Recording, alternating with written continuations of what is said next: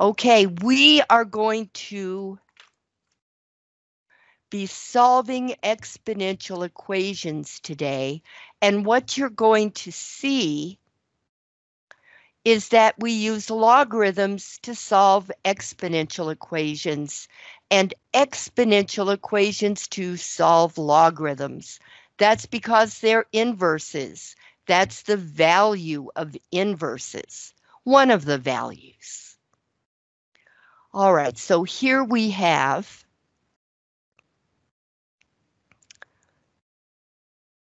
there. Here we have an exponential equation. 3 to the x power equals 8.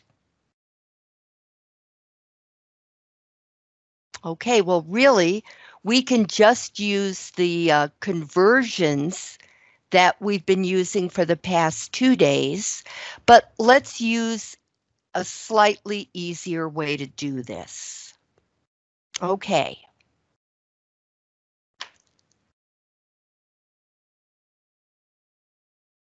I'm going to move over a little bit. I'm going to take the log base 10,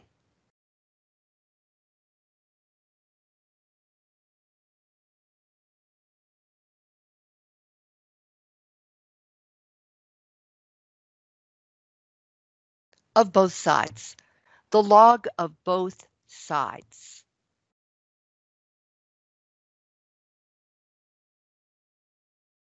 Now here's the reason I have to use a log, some kind of log. I could take the ln of both sides, but I personally prefer to use the ln only when I have an e in the equation. So here I've taken the log of both sides. The reason is that logs bring down exponents. I'm going to use the power rule now.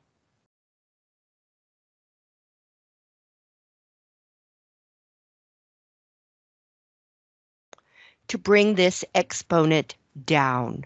So I'll have x times the log of 3.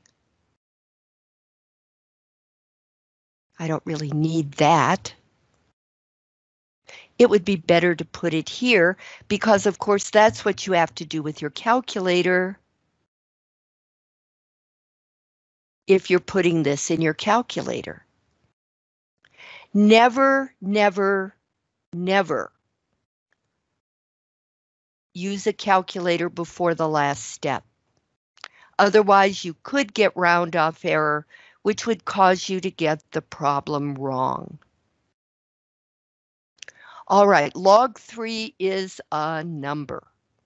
I'm going to divide both sides by log 3.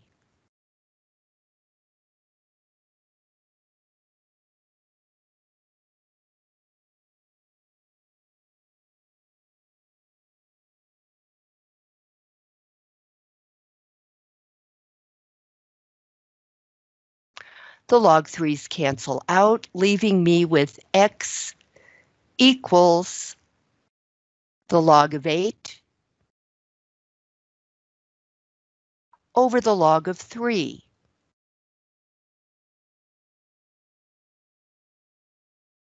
This is called the exact answer. This is not what my math lab is looking for.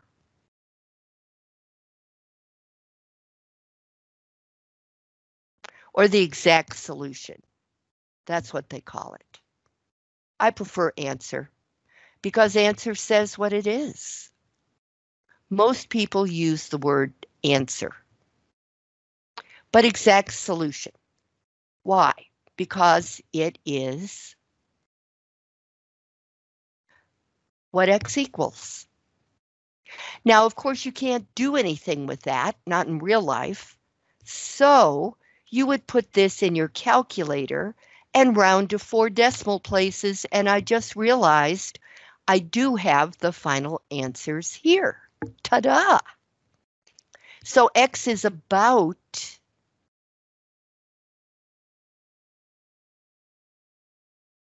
1.8928.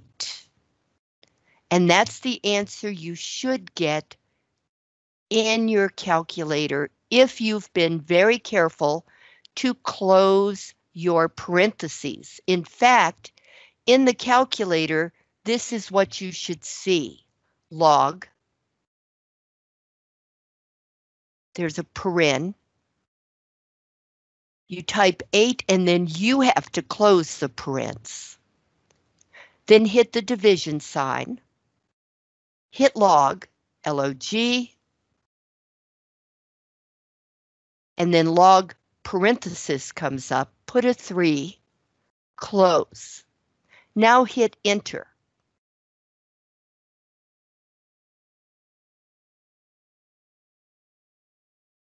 And that should get you this answer. You might have to round that final 4th digit. You might not.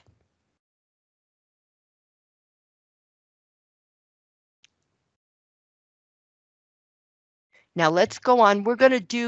I'm going to try to do all of these, okay? Because this is all new to you. Log equals, no. Solve for x. Number 2, this was number 1. Let me write this down. Number 1, in your homework. We're starting out easy and we're building up. Number 2.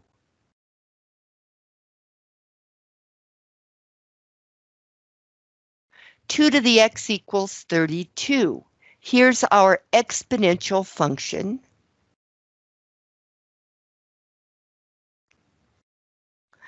Now there are actually 2 ways to do this. If you know, and most people don't, but if you happen to know that 32 equals 2 to the 5th power, then this is how you would do that.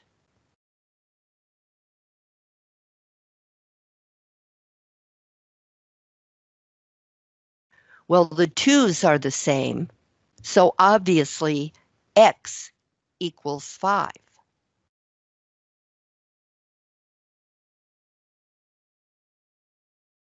It's very handy if you happen to know that 2 to the 5th power is 32, but not everybody knows, as I said, so let's assume that you don't know.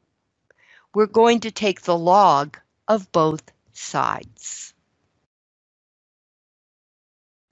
That's because only the log can bring the x down in front so that we can solve for it.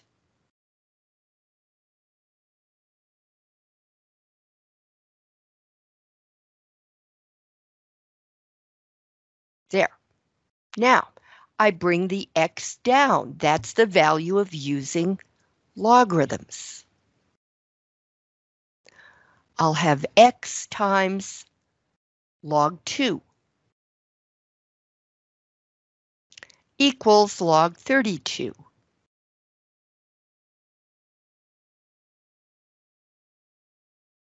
Log 2 is just a number. So divide both sides of the equation by log 2.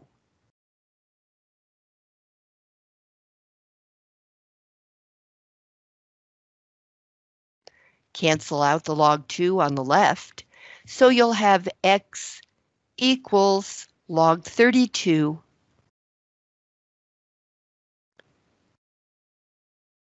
divided by log 2. Always close your parentheses. In the calculator, the argument has to be totally enclosed in parentheses. Even if your book doesn't do it, the calculator makes you do it. Now, the answer should be the same. You can put it in your calculator and see.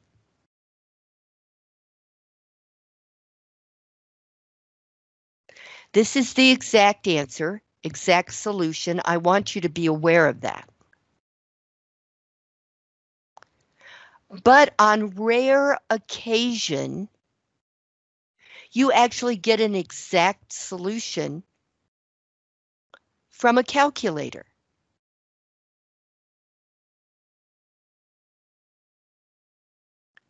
How do I know if it's an exact solution? Because there are no decimals. That is, there's not a long decimal that you have to round to 4 decimal places. There's just a 5.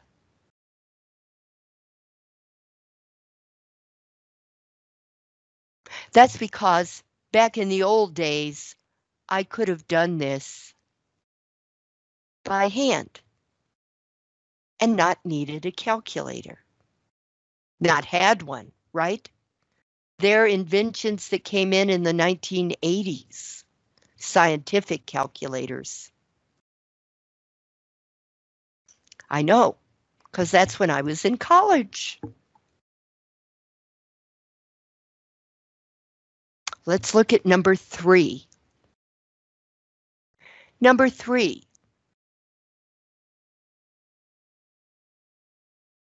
Base 3 raised to the power 3x equals 9. Oh, come on, you can do this by hand. 3 to the 3x equals 3 to the 2.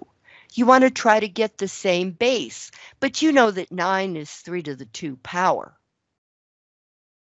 So what have you got here? You've got a base raised to that power equals the same exact base raised to that power. So 3x has to equal 2. They have to be the same. How could they not be? Question mark. Divide by 3. Divide by 3. So x equals 2/3.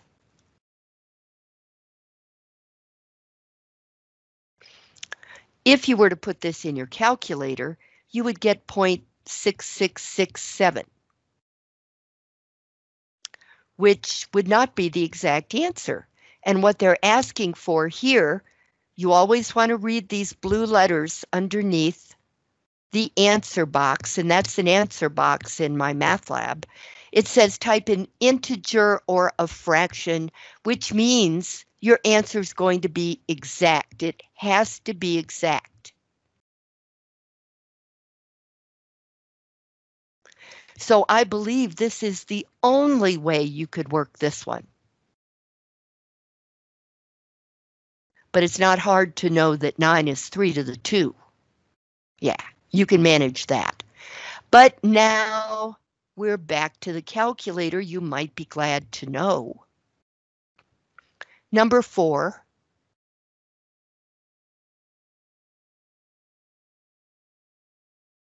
We're going to have 4 to the x power equals 13. These are very, very, very, very, very basic exponential equations for you to start getting used to the methods for solving them.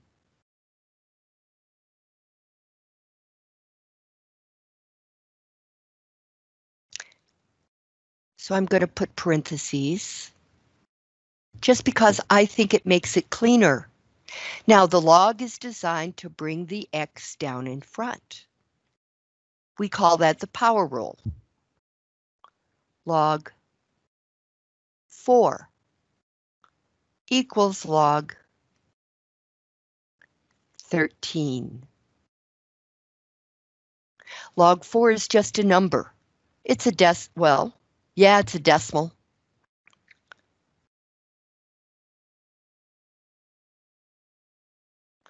So divide both sides by log 4. Cancel, cancel. So the exact answer is x equals the log of 13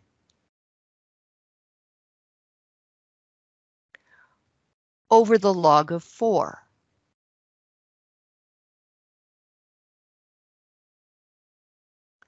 Now what they're asking for is a decimal. Do not round until the final answer. then round to 4 decimal places as needed. Well, here, same thing though. Type an integer or a decimal. Do not round until the final answer. That's because you get round off error.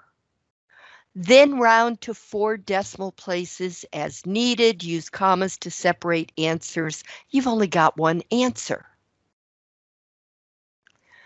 So according to the book, the calculator answer you get, if you're careful to close your parentheses, is 1.8502.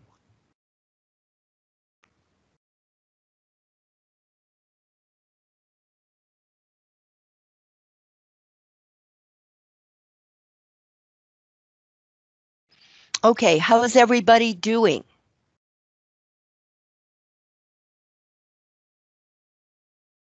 I don't hear any screams of agony. So I bet everyone is still alive. Number 5.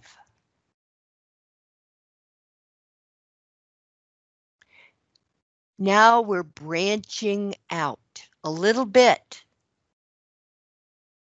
Number 5 is 6 to the x equals 2 to the x plus 2.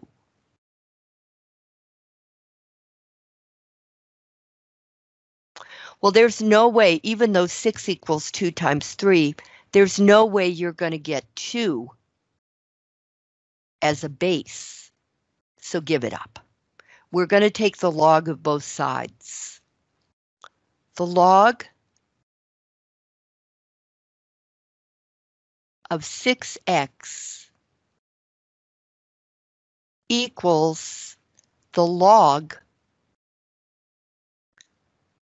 of 2 to the power x plus 2.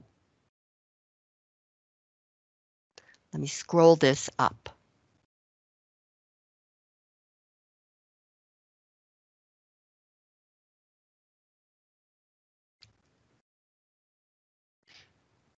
Okay, now, the log forces the exponents to come down.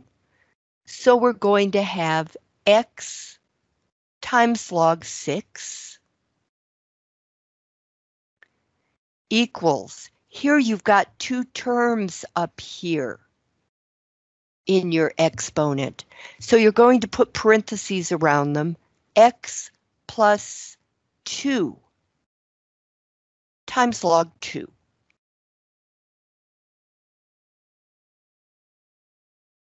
Okay, now, we are not just going to divide by log 6. You've got an x on both sides. You have to get your x terms together.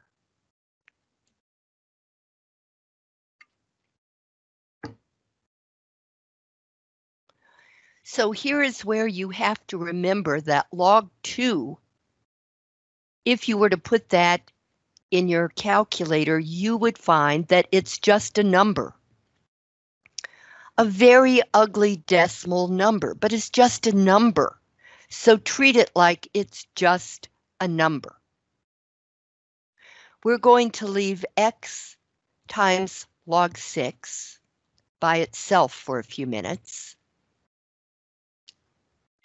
And I'm going to distribute this number, log 2, to the x and to the 2 in the parentheses. So x times log 2 plus 2 times log 2.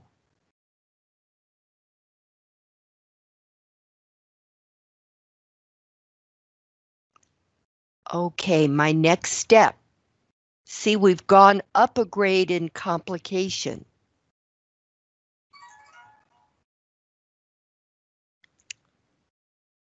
I have to move this term that has x in it, normally, since this is a number, I would have that in front of the x, right? The same over here. Log 6 is just a number. So in a way, log 6 is the coefficient of x over here, and log 2 is the coefficient of x over here. It's just not the way we write it. Now I'm going to subtract x times log 2 from both sides of this equation. So minus x times log 2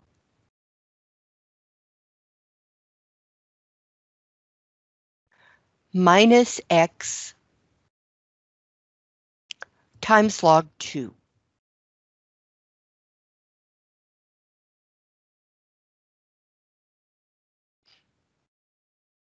Okay. Over here on the right, x times log 2 minus x times log 2 zeros out, leaving me with 2 times log 2.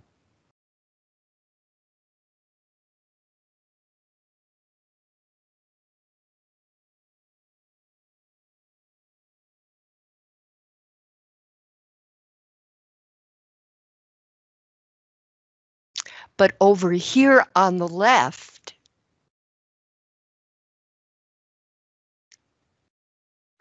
I'm going to have x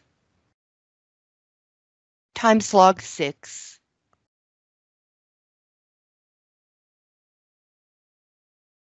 minus x times log 2.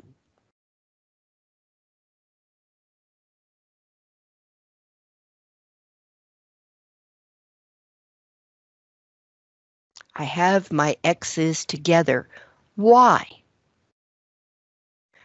Because it's not just that I want to, it's that I have to. If I'm going to solve for x's, I have to get my x terms together on one side of the equal sign and my number terms together on the other side of the equal sign. Okay, here. Now, watch. X is a common factor. I'm going to pull it out to the front. And I'll be left with the leftovers. Log 6 minus log 2. And that equals 2 times log 2.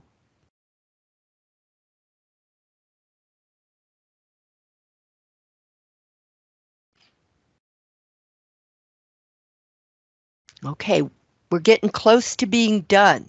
There is light at the end of the tunnel.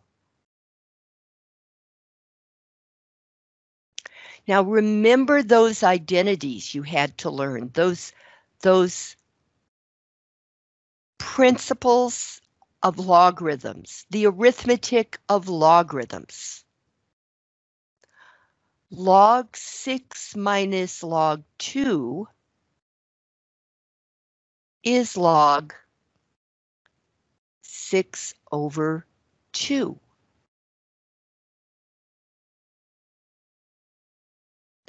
And while we're at it, 2 times log 2 is exactly the same thing as the log of 2 raised to the 2. So the 2 in front came up and became the logarithm. I mean, became the exponent. Duh. This is still the quotient rule here. This is, no, it's not the quotient rule. This is the quotient rule. This is the power rule. Now look at the wonderfully easier way we have cleaned this up. 6 divided by 2 is 3. So we're going to have x times the log of 3 equals the log of 4. Because 2 squared is 4.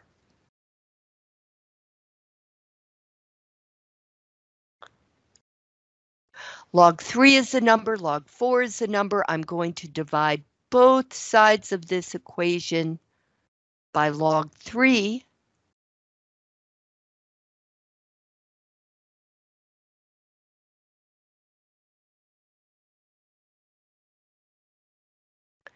Boom, boom. So x equals the log of 4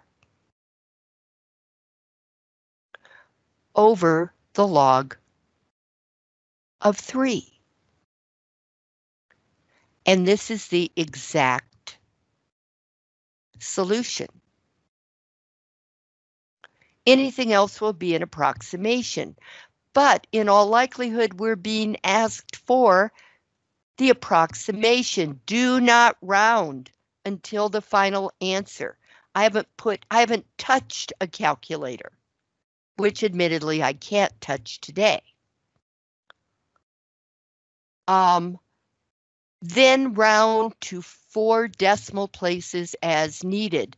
The word round means you're getting an approximation. So x is about, and you see the squiggle there, x is about 1.2619.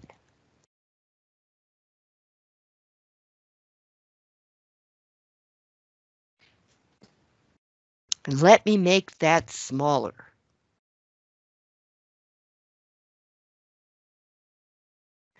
Let's go back over this and go through the steps. What are the principles of logarithms that you learned yesterday that we're using today? Well, this isn't one of them. This is taking the log of both sides.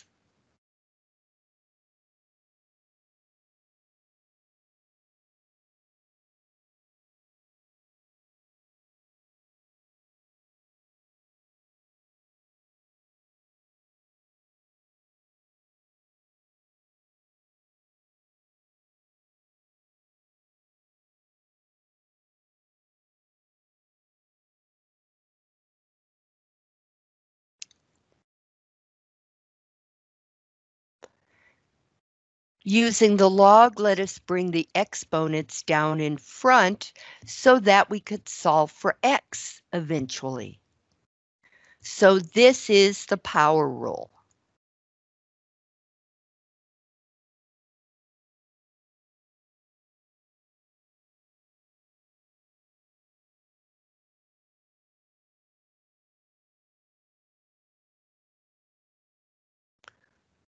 Then we distributed log 2 to the x and to the 2 in parentheses.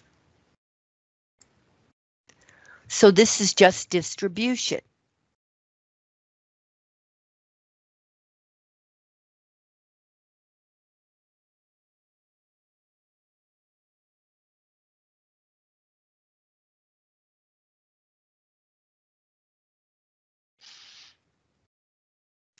And what could we call this? Moving the x terms. Gather the x terms. I don't even know. So, down here, factor by GCF.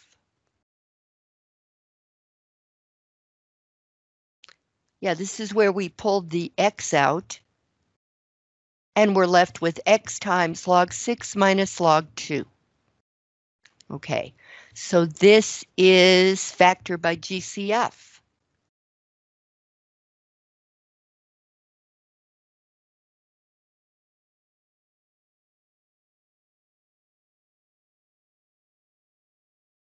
Okay. Factor by GCF.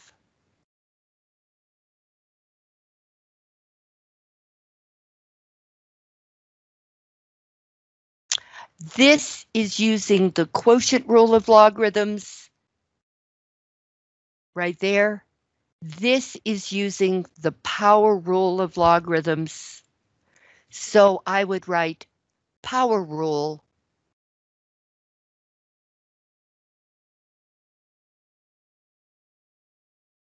over here, but over here, quotient rule. So quo rule. Best I can do. Okay, now we canceled. This is just typical solve the equation stuff. And here is typical solve the equation stuff. And here is put it in the calculator. Calculator.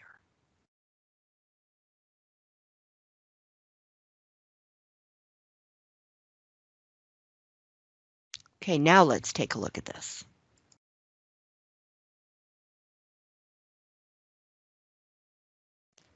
We're on number 5, yeah. So here are the rules we used.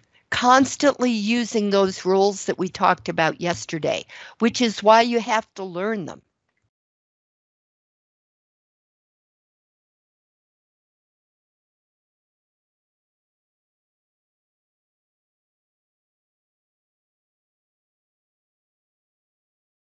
Number 6 is just like number 5. But I'm going to do it for you, but do it faster, not talk as much. To which you can say, oh, thank goodness. It's what we all think about our teachers. 12 to the x equals 4 to the x plus 3. I don't have to put parentheses around there, but they are grouped together into one thing, one exponent. Now I take the log of both sides. Log of 12x, 12 to the x, equals the log of 4 to the x plus 3. Make sure I have that right, yes. Now the log lets me bring down my exponents. X times the log of 12 equals parentheses x plus 3. Remember, it's one thing. I have to keep the parentheses around it. Times log 4.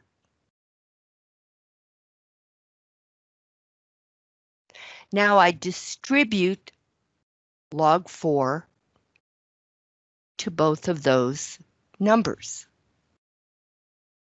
So I'll have x log 12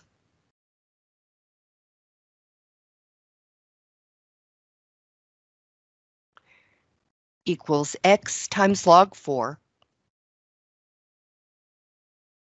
plus 3 times log 4.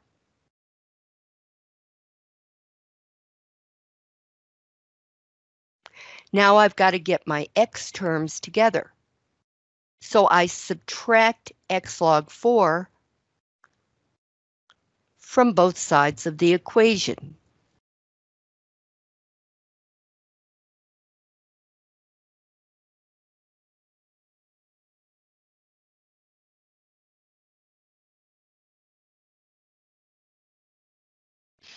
On the right, x log 4 minus x log 4 is 0. So I have 0 plus 3 log 4. I can leave the 3 down, you know, from the previous example, previous problem, that I am eventually going to move that 3 up there because it just makes life easier, especially on the calculator. where if you get one little parenthesis out of line, you've had it. Okay, this is going to be x log 12 minus x log 4.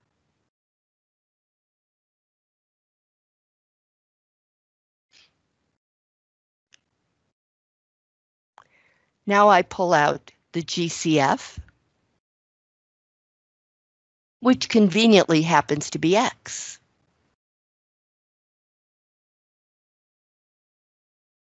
And write down the leftovers.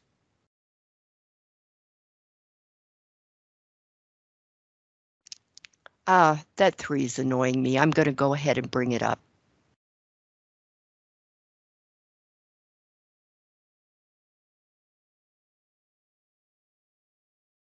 Log 4 to the 3rd power. Throw that in your calculator real fast. You discover it's 64. 4 times 4 times 4 is 64. Now what that does is that lets me also say, well, I'm using the quotient, I'm using the power rule on this line, and then on the next line use the quotient rule. So I could at least keep my rules on the same side. Something to consider. X. Log 12 minus log 4 is log of 12 over 4. And I don't really need that. Right there. X times log 12 over 4 equals log 64. I know I must be putting you to sleep. But remember, you can always watch the video. And it's important that you see all the steps that go into doing this.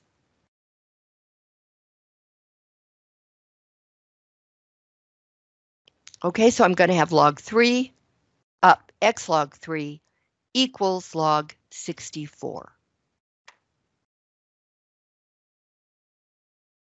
Yeah, that was before. Okay. So now, finally, we're at the end, almost.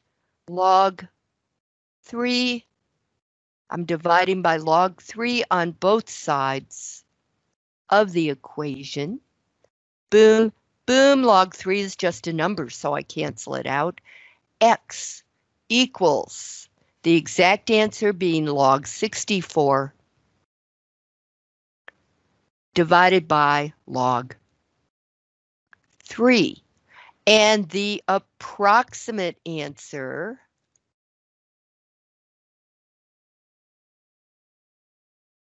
is 3.7856. 3.7856.